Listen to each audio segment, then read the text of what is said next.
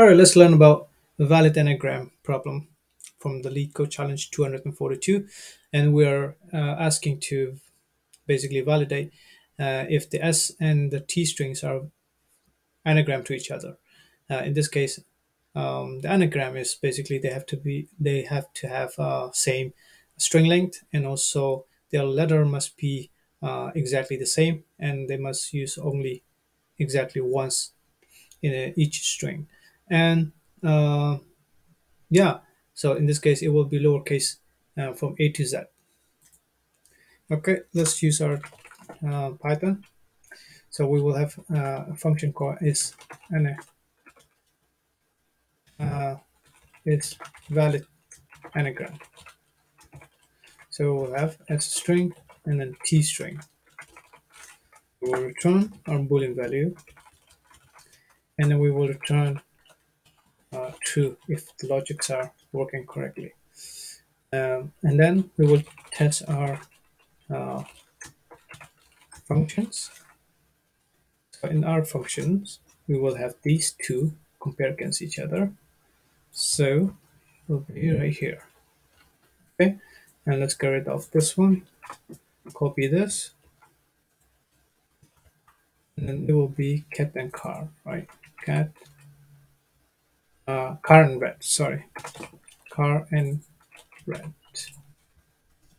So after that, we will compare against each other if their length are the same or not. If they're not the same, then there's no point of comparing, checking if the strings are valid anagram. So return true, false if they are not the same length. After that, we're going to need our hash map for um, basically collecting frequency of our S string. So for char in S, then if our characters in our string and it's not in our hash map, then we will have to start initializing with 1, right? So that will be equal to 1. Okay. Else, we will, if already exists, then we will start counting the frequency of the characters. And that will be our first logic. And copy and paste it here.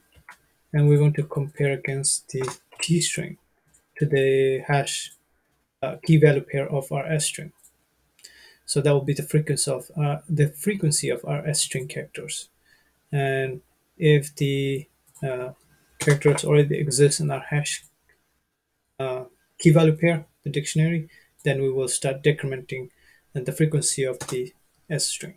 Okay, so if it's not in our hash map, then we'll return false.